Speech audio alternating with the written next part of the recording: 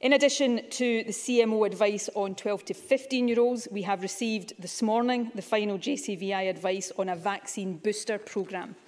This is in addition to the third doses already being offered to people who were severely immunosuppressed or immunocompromised at the time of their first or second vaccination. I can confirm that the Scottish Government is also accepting this advice, and again, we have adequate supplies to move ahead with this.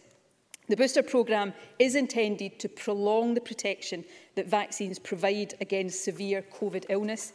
It will run alongside our biggest ever flu vaccine programme, since, of course, both of these programmes are important for individual and for public health. Wherever possible, eligible people will be offered COVID and flu vaccines together. Booster vaccines will be offered to all adults over 50, to frontline health and care workers, and to younger adults with certain health conditions that put them at higher risk, and to adult household contacts of people with suppressed immune systems. The JCVI has also advised that there should be an interval of at least 6 months between a second dose and a booster dose.